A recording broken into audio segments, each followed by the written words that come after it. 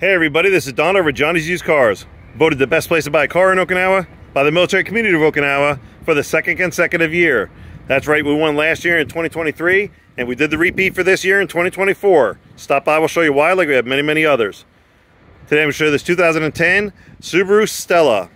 It's got 94,000 kilometers on it, which is about 58,000 miles. Before I get started, I'd like to let you know that we do have on-the-lot discounts. So the price you're seeing on the website right now will not be the final price when you come on the lot. Also, if you're arriving to Okinawa soon or you just arrived, please make sure you stop by Johnny's Used Cars as soon as you can and have a look around. Even before you get yourself a driver's license, there are benefits of doing it that way. So with that, let's have a look around. I'll show you the features inside. But first, I'd like to ask you to please watch the video until the end. I do go over a lot of information in my videos, can answer a lot of your questions. Things like the JCI, the warranty, the road tax. I cover all that and more, so please bear with me till the end. You have all the answers. If not, please contact me or stop on by. The Subaru Stella is a 4-passenger vehicle in the yellow plate category, so the smaller category.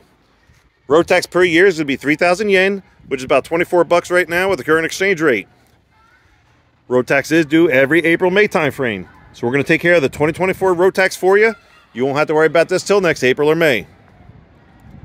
Now you do have two ways to pay for this. First one being US dollars cash outright, which could get you a larger discount. Or take advantage of 0% financing for 24 months with 0 down. Yes, we don't have a down payment requirement, but if you want to put something down, reduce our overall monthly payment, you can. A lot of our customers do like 500 to 1,000. Some do half, some do more. Up to you. Before I go inside, I always like showing you the rain guards. Rain guards will allow you to roll your windows down a little bit. This way, if it rains, it's not going to get wet inside. More important feature benefit is, it's going to give you that cross ventilation, get that extremely hot air out. And always get yourself a good windshield visor. You got to keep this dash as cool as possible.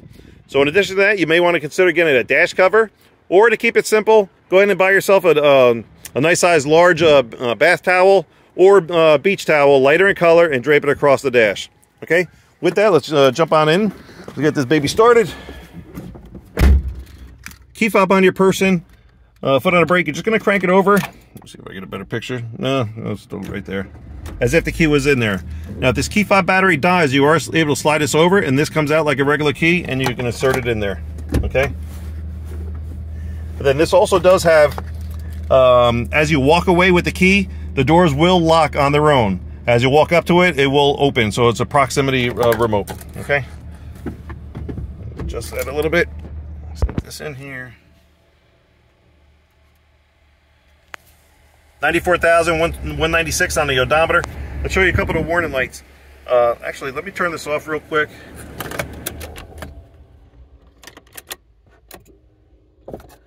All right, I'm not sure if this one is going to be it on top.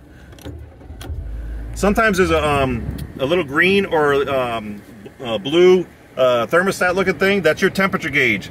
So I believe because it was warmed up, it's not going to show up. And I believe you saw the red one that was right here.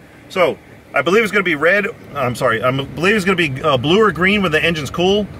And it'll stay on when it's while it warms up.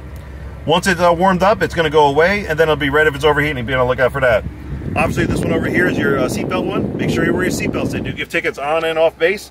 And this one over here is your emergency brake. This one is a kick type. So when you kick it, disengage, it goes away. Kick it again, comes right back on. Oops. Okay. Other than that, it's very simple, straightforward, straight ahead instrument cluster.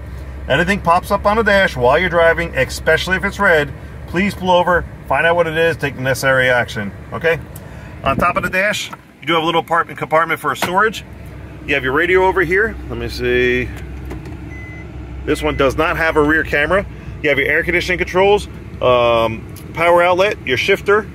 Continuing off to the left, above the glove box, you have a little compartment for storage. And the glove box itself, not a gigantic one, but you do have a little bit of storage and cup holder on each door panel.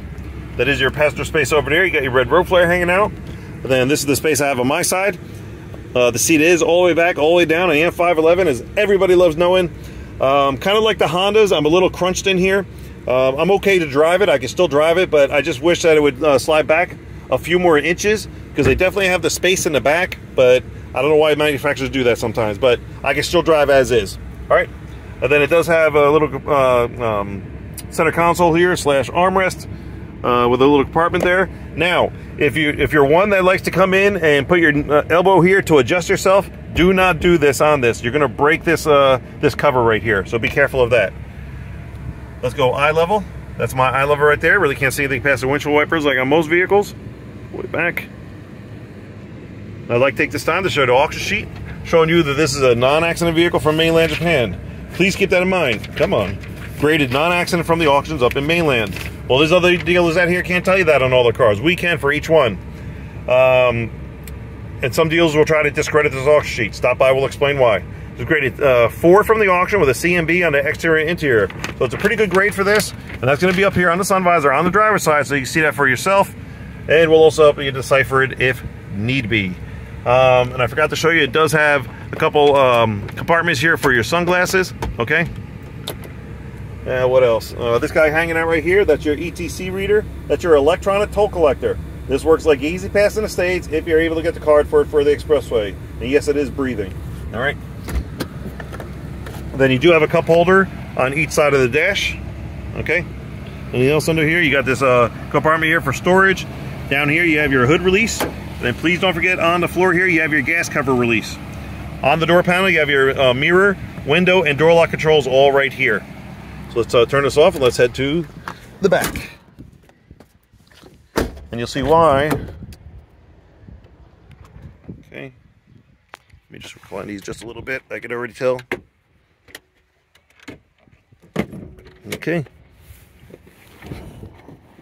All right, so with the seat all the way back, all the way down, I'm about a ½ inch away from the back seat to my knees. On the back of the driver's seat, you do have pocket storage plus a little hidden compartment that you could put some stuff in. And then on the passenger side, you have a little compartment or pocket storage. As always, be careful what you put in there. It is kind of loose, but you still don't want to rip it on each side. And then little storage and cup holder on each door panel. And then no center armrest or anything else like this. Okay.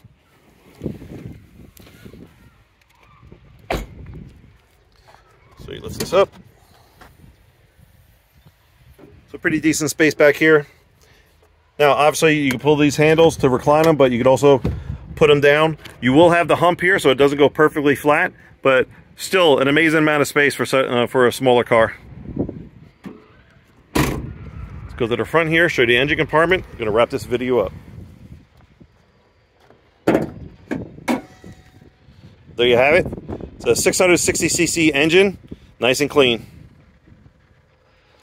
So there you go, 2010 Subaru Stella.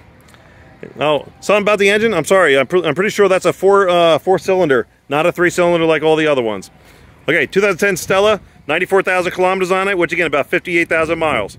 Military price is on 4,700. With additional military discount, we'll get it down to 4,500. Again, while you're here, please ask the information guy about on-the-lot discounts, and you will get a lower price on this. For now, the 4,500 will include a 2-year JCI, the 1-year bumper-to-bumper full warranty, the 2024 road tax, and a 10% sales tax is already included.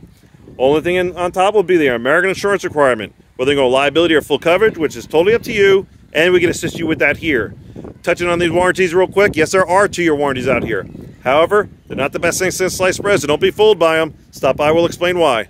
But we do encourage you to shop around, go to the dealer, see what they have, check out the condition, mileage, and pricing of their vehicles, then stop by Johnny's Used Cars, let us show what we have, what our program's all about, and how we're going to assist you. We are definitely making a difference out here because we are different. One of the many reasons why we did win the Stars and Stripes, Best Pacific Magazine's Best Place to Buy a Car in Okinawa Award for the 2nd consecutive year. Again, stop by, we'll show you why. Don't forget 2 ways to pay for it, US dollars cash outright, or take advantage of 0% financing for 24 months. Either way, we're good to go. Please like and subscribe, and as always, thank you very much for watching. Take care. Hope to see you soon.